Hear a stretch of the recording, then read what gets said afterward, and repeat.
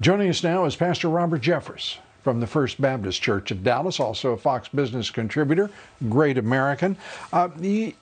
Your thoughts about, as we're sitting here on Friday, rhinos like Adam Genzinger who ask you to repent for your support of President Trump, as the president is being, again, fraudulently impeached by the Dems, and there is not even a whisper of dissent or opposition to that in the national left-wing media.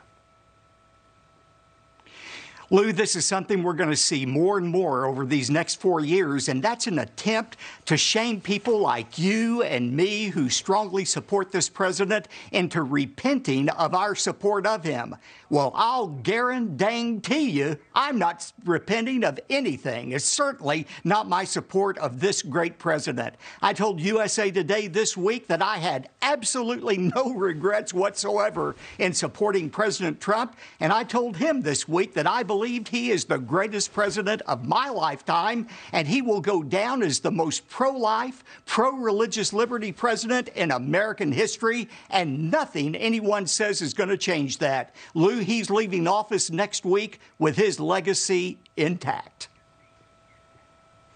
Absolutely, and it's an extraordinary legacy, all the more because of the efforts of the radical Dems, the deep states, from the beginning almost of his candidacy for the office, that they tried to deny him, and then their efforts to overthrow him and block his agendas throughout.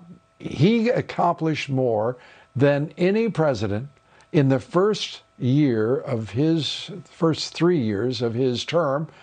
His 4 years in office are remarkable in achievement, all the more so because of the naked, corrupt opposition of the radical left and the deep state.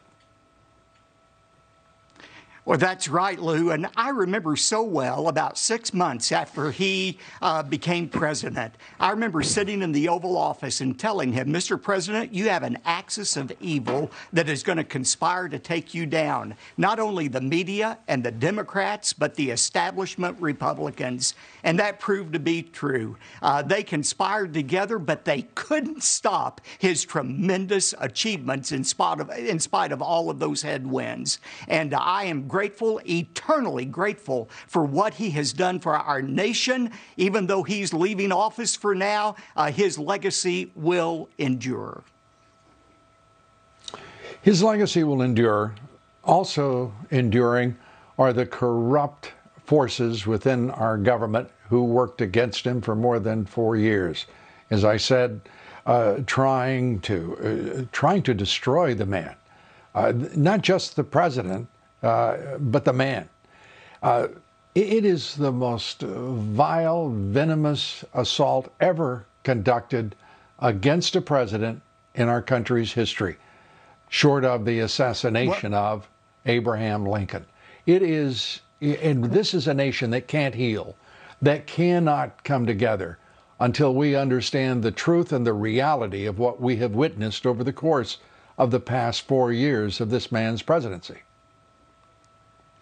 Well, Lou, I think I speak for all of your viewers when I say that's why we need you, the same voice of Lou Dobbs now, more than ever. And we're going to depend upon you over these next 4 years to point out what is going on, the darkness, the lies that we're going to see. I'm saying Sunday in my sermon, yes, we need to pray for our new president, President Biden. The Bible says we need to pray for all of our leaders, but we also need to be ready to push back against the ungodly policies that are sure to come. These are days for God's people to stand up and to be courageous like never before.